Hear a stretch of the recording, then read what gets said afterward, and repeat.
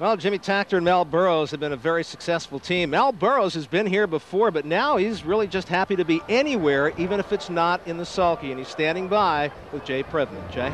Thanks very much, Gary. And Mal, you look good, and we're glad you're here. How you feeling? I'm feeling pretty good under the circumstances. I'm just happy to be here.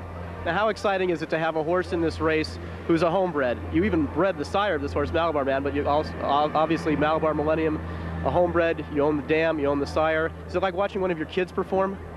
Well, it's very unusual. You know, I like you say, I won the Hambletonian Oaks with his mother and won the Hambletonian with his dad. So to breed those and have this foal born at the farm and then raise them and, you know, come back here again and try and repeat, it's a story that, I don't know, you just can't ever imagine. Well, we'll wish you best of luck here. It's great, really great to see you out here. That's Mal Burroughs. He is the owner and the breeder of Malabar Millennium.